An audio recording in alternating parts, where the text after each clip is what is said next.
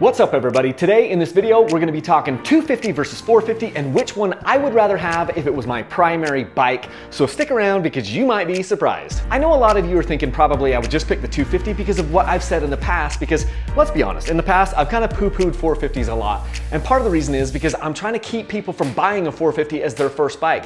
I actually just had a neighbor here recently go out and get a Honda CRF 450R as his first bike. He's a middle-aged man and you can probably see where that goes.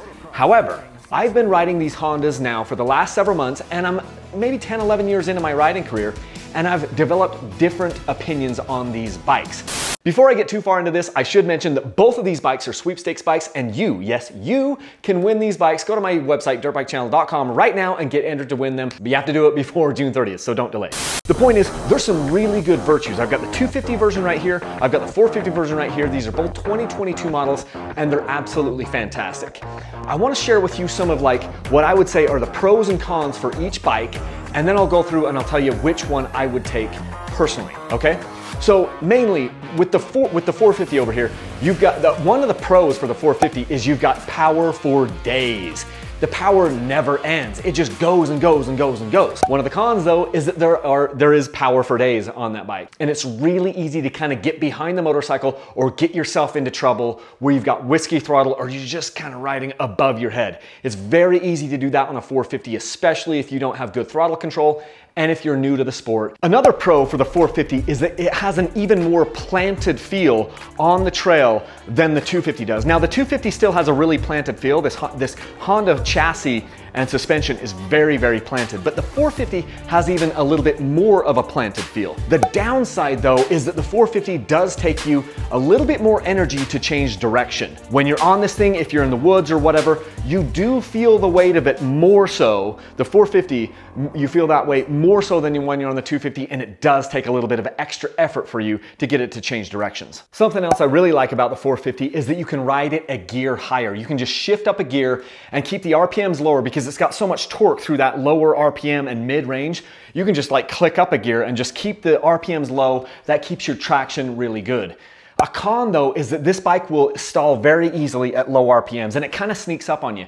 It's got so much power, but the 450 will stall, boom, it will be lights out like a flame out really quickly in those low RPMs, so you need to be careful of that. The last pro that I'll talk about for the 450 is that you can kind of ride it a little bit lazy. It allows you to kind of just stay in one gear for longer, and a lot of guys really, really like that. It's probably one of the best things about a 450 is it just allows you to just kind of stay in the same gear and go. The con to that though is it can make you kind of complacent, and especially if you ride other bikes, if you got two strokes, if you have other motorcycles, riding a 450 can really kind of get you lazy and complacent, which I don't think is a good thing overall for our riding. Okay, so let's talk about the 250 pros and cons. First pro is it feels really, really agile and nimble.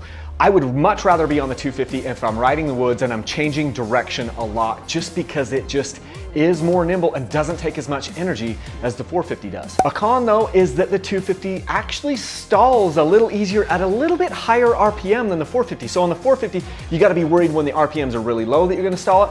On the 250, you can stall it even at a little bit higher RPM, say 2,500, maybe 3,000 RPMs. You can still stall this bike and it really kind of sneaks up on you. One of the things I love about the 250 is there's not too much power here. It has enough power for sure to do just about anything, but there's not so much power that it really can kind of get you into trouble like you can have on the 450. It's a really good balance of torque and power and high RPM fun factor, but not too much power. One of the cons of the 250 is it's a little less planted. This is still more planted than basically all of my two strokes. So this sucker stays straight in whoops. It stays awesome off jumps and those types of things, but it isn't quite as planted and quite as rigid, bolted to the ground as the 450 is. The last pro that I would say for this 250 RX is this is a realistic track bike for me. I've been to the track a couple times with this bike and it doesn't have too much power.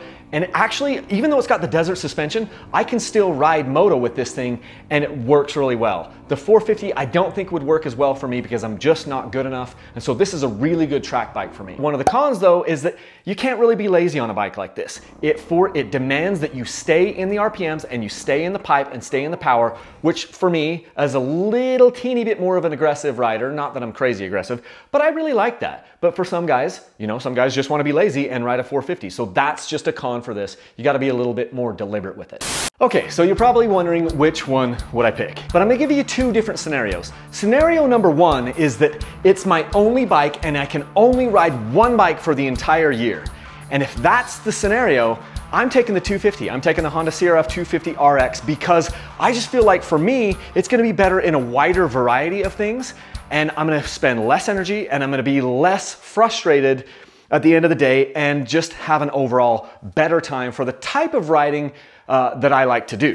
But here's the thing, I do have more than one bike and I basically always have a two-stroke in my possession. So if I were to keep one of these two bikes, for me personally, I would definitely take the 450.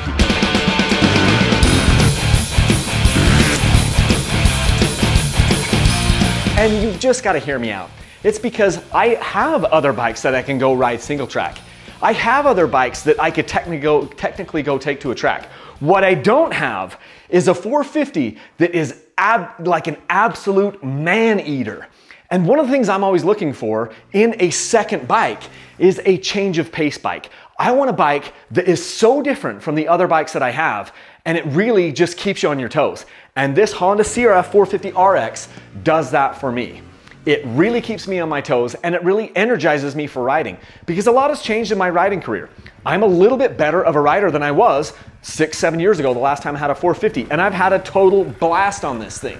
They've made some great improvements to it as far as the 450s from the time I had them to now. Probably mostly it's just been me. Probably I'm just more comfortable. I have better position on the bike, I have better throttle control, I have better yada yada yada. And so for me right now, if you said, Kyle, you're gonna give one of these bikes away and you're gonna keep the other one because I'm keeping a two-stroke, I'm gonna take the 450.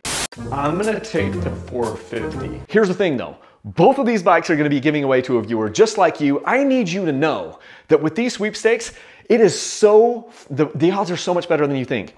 Literally, according to my analytics, less than 1% of the people who watch my videos enter these sweepstakes, and both of these bikes are being given away in the month of June here. Go to my website, dirtbikechannel.com, before the end of June and get your entries. There's multiple ways that you can get entered, and these bikes are absolutely freaking amazing, and they're going to go to good homes. So thank you so much for watching.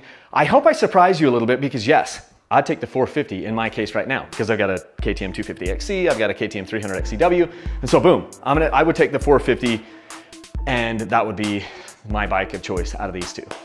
Thank you so much for watching. If you have any questions, you can always email me. It's kyle@dirtbikechannel.com. I can answer your questions. We can set up a call if we need to, and man, go get entered to win these bikes because they're stinking amazing. Okay, thanks so much for watching and leave a single track.